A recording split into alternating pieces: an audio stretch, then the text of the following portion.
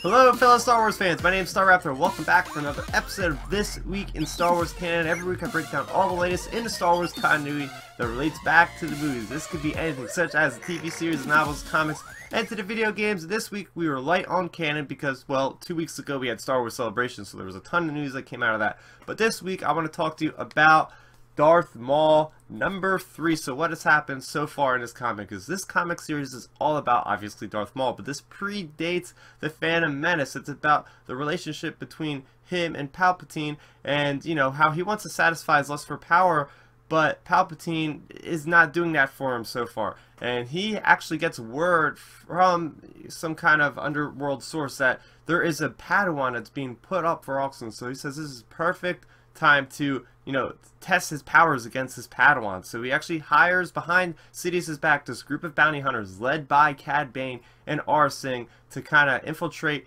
into this crime, you know, this basically underworld crime party that they are gonna have this auction for this Padawan.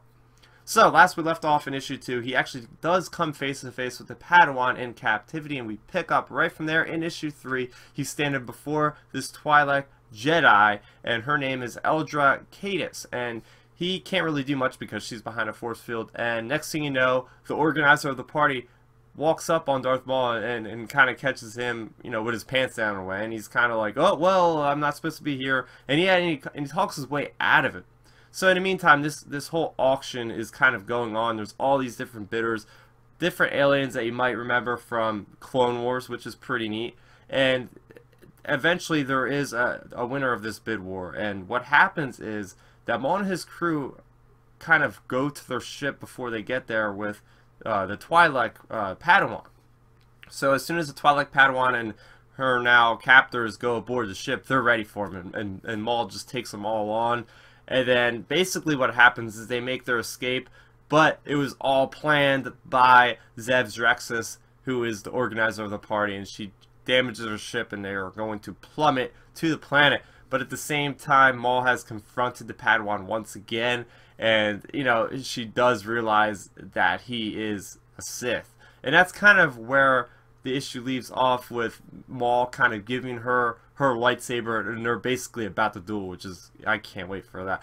But I'm going to break this down to some of the positives, some of the things I liked about this particular issue. First off, I want to talk a bit about the Padawan. So she's Twi'lek, as I mentioned. Her name's Eldra Cadis, and she's really, really strong. I mean, again, as far as a strong will, because Sith have been kind of myths for like 1,000 years, and she kind of could guess that he's a Force user, and she's just being so brave against Maul. Like she's not like cowering in fear or anything. She is literally just standing up to him and talking back to him, which is pretty cool. Another thing I want to talk about is just Maul in general. I like his characterization in this, about he has, you know, he's having these doubts where if he doesn't do this right, Sidious is going to find out, and Sidious is going to torture the hell out of him, maybe even kill him. So throughout this whole story, there's, you know, these self-narration bubbles, which is pretty cool. You get to look inside the mind of Darth Maul.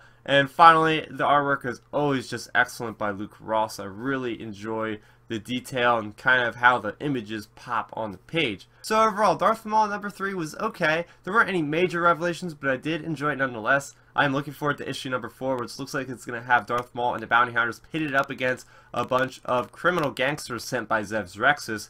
But I want to know what you guys thought of Darth Maul number 3, so let me know in that comment section below. Also, if you haven't already, check out all the videos I uploaded pertaining to Star Wars Celebration Orlando. I have videos on Battlefront 2, The Last Jedi, and Rebels Season 4. But that is going to do it for me, Star Raptor. I want to thank you guys for watching, and may the Force be with you always. So, did you like the video? Then make sure you rate it a thumbs up, and if you did that, go over there, hit that Star Raptor head to subscribe to my channel. Doing so will keep you up to speed on all of my latest content, speaking of which, you can see a couple of my recent uploads down below. I'm also on social media, so what are you waiting for? Let's start nerding out.